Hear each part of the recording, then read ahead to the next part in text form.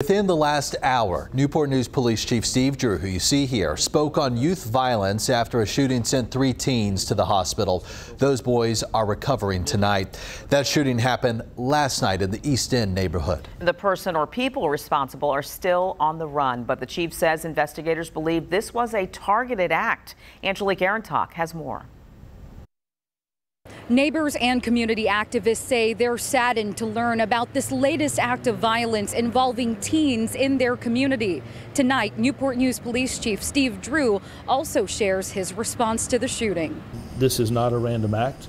We believe that the individuals involved know each other, have known each other for quite some time, and have some arguments that have been going on, and it is escalated. Newport News police officers say they responded to 26th Street on Wednesday. Zaris Willis is relatively new to the East End neighborhood. He recalls hearing several gunshots just before 9 o'clock at night. Sad. Everybody is like a war out here, you know.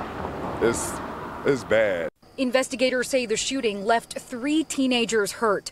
2 are 15-year-old boys and 1 is a 17-year-old boy, according to police. A spokesperson adds all of them had to go to the hospital and all should survive. But by the grace of God, we're not planning 3 funerals today. Adrian Cook advocates for young people on the peninsula with his nonprofit, Let Our Voices Empower. He says he's eager to keep working alongside other community organizers in hopes of making a difference. I just wanted to get to a point where our youth and our teens out here can feel safe. In Newport News, Angelique Arintok, 13 News Now.